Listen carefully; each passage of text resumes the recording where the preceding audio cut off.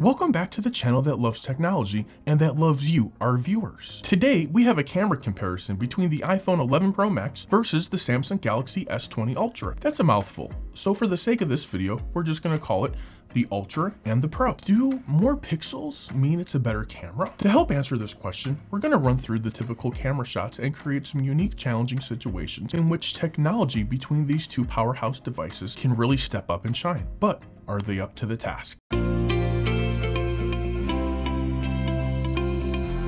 The Pro was released on September 20th of 2019, compared to the Ultra that was just announced on February 11th and released shortly after on March 6th of 2020. So how can last year's flagship compare with this year's flagship device?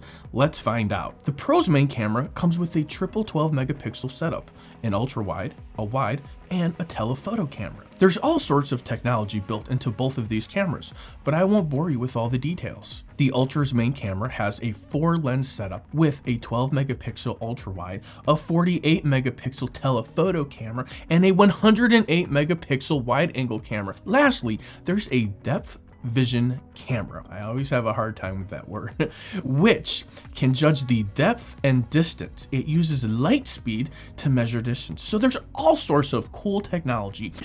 It's insane. Now that we've met these two amazing cameras, let's see what kind of pictures they actually take. This first picture here is a typical scene at any table at any restaurant. The only major difference is now you're gonna find some Lysol wipes on the tables because we wipe everything off before we touch it because it's just safer that way. The Ultra gives you this bokeh effect without it even being a bokeh or a portrait photo. And I contribute that to the 108 megapixel sensor, which it's on this camera. It's absolutely huge. If you haven't seen it, go check out my other videos. I talk about this sensor and this camera at length, but now we're comparing how these photos compare against the iPhone 11 Pro Max. So which one of these do you prefer? I know we're on picture number one, but just kind of think about it in the back of your head. Which one do you think looks better? Now here we have just a regular photo shot in the car. I like to call this the seatbelt selfie. Which picture do you think excels? Which one do you think has better imaging? It really is a toss-up, and a lot of these photos are going to come down to personal preference. Now this one I was slightly disappointed, and I will share with you why. This is actually a portrait shot. Now the S20 Ultra did not really give me much of a depth to field perception, and the iPhone really excelled in these close quarters. So big thumbs up to iPhone there. Almost seems like the Ultra didn't even activate, which I will tell you that sometimes I am slightly disappointed in that the live focus effect with the Ultra. Here we just have a picture of a car checking it out inside of Best Buy's parking lot. The next picture, we're looking at that exact same car, except now we're activating our ultra wide. We are getting in our super wide photo. Look at those skies, look at the clouds, look at the yellow Best Buy signs. I mean, there's so much going on here, so much to enjoy in this photo. So here is my little park scene again with the fountain, pretty good distance away from me. You can see the clouds, you can see the blue, you can see the sidewalk, you can see the greens. Now here is me zooming in 10 times, which is as much as the iPhone will permit. All right, now my next scene is zooming in 30 times, which obviously the Ultra will give me that 30 times goodness. And now even a little bit more, we are zooming in 100 times. So it is absolutely insane how close up we are able to get at the distance we are at. Over on my right, I have the Galaxy S20 Plus 40 megapixel front-facing selfie cam.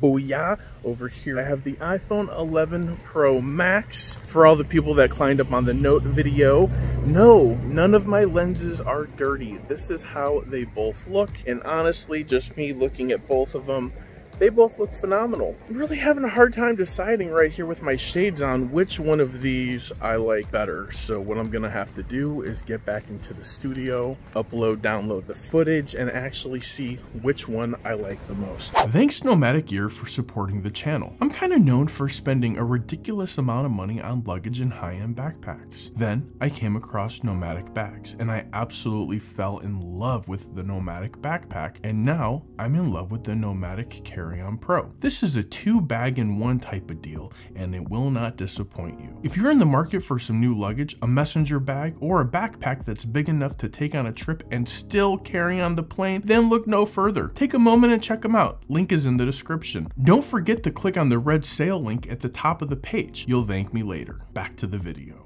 This picture is a lovely picture of a beautiful steak over at the restaurant. Everyone at the restaurant was amazing. They wiped down all of our menus and handed them to us. So people are definitely stepping up, taking precautions and being extremely welcoming. And in exchange for us showing up, we got a marvelous dinner with fantastic service. Now I'm starting to get hungry. So good shout out to Ruth's Chris for making that happen. This was kind of a tough shot. And the reason that it was a tough shot is it is completely dark in this area, but it's lit up by this ambient color changing type of fountain type stuff. And I love going here. I love going here at night because I get to get shots like this. The iPhone, I feel, kind of saturated this photo a little more than it needed to be. I don't think that there's a clear winner here, but I want to know. Head down to the comments. Let me know. Picture number 19. Which one do you think is the winner? I think a lot of these are a toss up until we get to the tough shots, which we're about to get to next.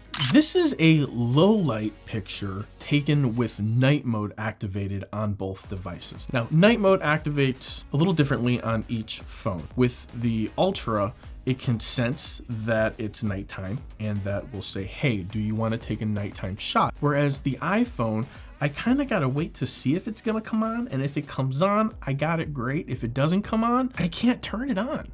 But if it comes on, I can turn it off. And that's one of the gripes I do have. Very Apple-esque to think for you. We're going to tell you when it's appropriate to use this function on your phone, on your camera. You don't get to pick for yourself. And that's one of the gripes I have with Apple's night mode. The Ultra, my opinion, is a more realistic picture of what is going on. If you look down at the Pro on the bottom, I feel that, yeah, last year this was a cool picture and it was in my camera comparison too, but it's bringing the light and it's like enlarging on the light all around it. Whereas the Ultra is saying, hey, we got a light here. We're illuminating some things. The house over into the, off into the distance on the right-hand side, you can see that light, but on the Pro, it's like artificially enhanced. And that's what I don't like. They're all artificially enhanced. However, I just think that the iPhone is trying a little too hard when it comes to night mode. And it's like, chill out a bit. You know, the picture can look good all by itself. Now here, I actually made a little note and it's, you can't even see me in the bottom one.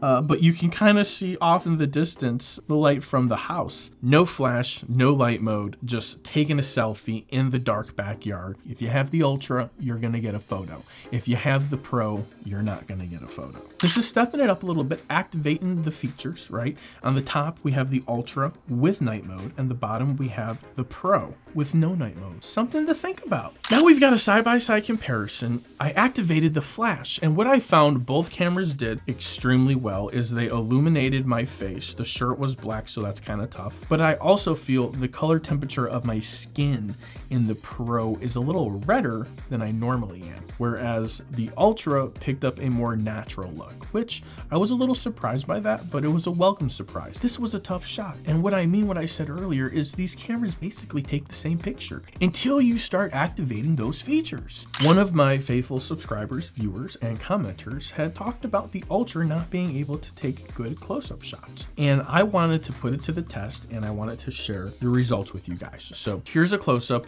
kind of see what he's talking about, right? But the Pro decides what the subject is and it just focuses on that. And I feel like in this picture, the little plant on the left was the subject where everything else has a little bit of a depth to field perception.